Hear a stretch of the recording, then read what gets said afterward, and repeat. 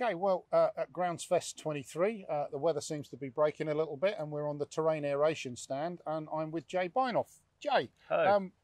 Well, proper festival. Yeah, we've got the weather for it. We're waiting for the mud. Yeah, it's not Glastonbury, but it's getting that way. Yeah, and the drinking and the music starts later. Yeah. Tell us a little bit about Terrain Aeration for those people that don't know. What is it that you do? Okay, so what we do, we go all around the country, obviously Europe as well. We go into places where they need the grounds aerating, where they've got standing water on top of the grounds. So they want the water to drain away, basically. So and that's pitches, yeah, football areas. pitches, private gardens, cricket, okay, bowling greens. And you do work around trees as well? Yeah, we do a lot of tree treatment, and we do a lot of that around in the London area where they've been doing building works, where the JCBs and stuff, they've compacted all the soil down. So we go in afterwards and then break up underneath the ground level, allowing the waters to drain away. So it's about drainage and it's about drainage and introducing sort of oxygen into the roots around the trees and stuff like that. So okay, yeah. So you got two machines here, which I think are your own machines that you've built and designed in house. Yeah, we manufacture the machines in house. We do all the maintenance on them as well. So they're bespoke to us. So okay.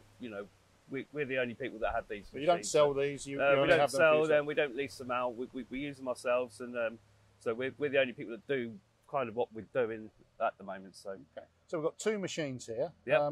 Should we start with this one? Yeah. And tell us what the differences are. Yeah. So this one's a tracker. Obviously, it has the tracks on the ground there, which is good if you've got to go over kind of a bit of a hills or some steps or something like that. We use this one mainly on sort of like private gardens. Yeah. It's been designed in a way so this actually fits through a garden gate, so we can drive that in there. Okay. Okay. So that's quite manoeuvrable. It's one of our smaller ones, if you like. So this is the actual thing that's going into the ground. Yeah. So this is a probe, one of the probes that goes into the grounds. Okay, it goes into that far. Obviously, we do have different heights depending on what the customer needs. And then see the holes at the bottom. Yep. That is where air is blasted out at 300 psi. Wow. Okay. But when that air is blasted out, it's also seaweed gets blasted through the holes with it. Okay, so that's that kind of. So when we go down, blast the air, it cracks all underneath the ground. Yep. Makes nice fissures in the ground. Yep. And then the seaweed goes into those fissures and keeps that keeps them open. All right. Okay. Yeah. So that's there to keep it open, not as a nutrient. Yes, this is a nutrient as well, but it's a little bit like if you had some butter and you cut the butter in half. Yeah. You can stick the butter back together again. If you put flour on it, it wouldn't stick together again. So it works a little bit like that, if you understand. So it keeps it open. And then afterwards, we backfill it with a lye tag, which I'll show you afterwards. This is little pellets, really. Okay. They allow the water to drain through, but keep the hole open. So for future use. So it's got one probe. Yeah. And you're walking around with it, and you do the area that's needed. Yeah. And is it like a spot treatment, or do you do the whole pitch, or? So we look at which areas need doing. Obviously, the customer will let us know which areas they want doing. With this machine, we would go sort of 2 meters apart between each probe, and it will go out that far. So so that's what we do. We just treat the area that's needed treating. A lot of the time, we'll treat kind of everything. So. So this machine here, obviously you've got drive forwards and backwards. It's like a tank really, so you go left and right. On the front here we have all the hydraulics which control this hammer.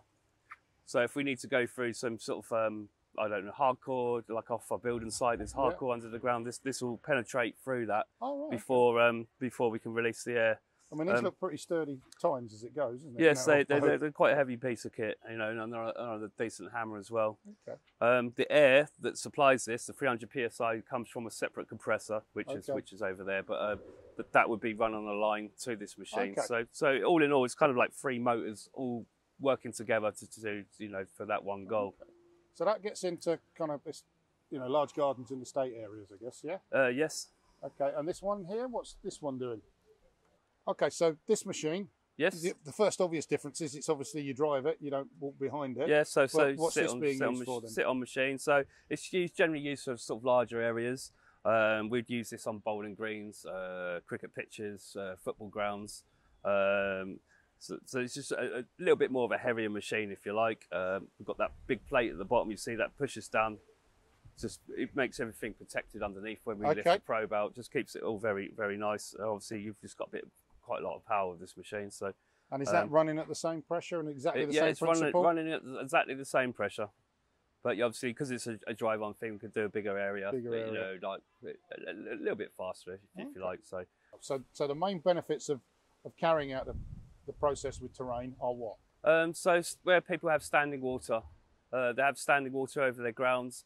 When it rains, the water will sit there. Eventually, the grass will die off, the plants will die, and stuff like that. What this does, it goes in, allows for when it's to rain, the water to go into the grounds and be flushed away. So you have a nice, healthy ground. Obviously, you have the benefit of the seaweed as well, given the nutrients that comes up through the soil as well. Jay, so it's not about just clearing standing water. It's about providing the right setup for the water to drain away and have healthy turf going forward. It just helps with the irrigation. Obviously, you're aerating the ground. You know, with trees as well, you're giving them the oxygen they need around their roots. It's to deal with compaction of soil. You know, where diggers have gone across, or for whatever reason, you know, some places have high clay soil. So, you know, naturally it doesn't drain very well. So what this will do, and this will do, will go in and it'll create fissures under the ground. When it blasts under the ground, it'll create those air gaps underground for the water to drain away.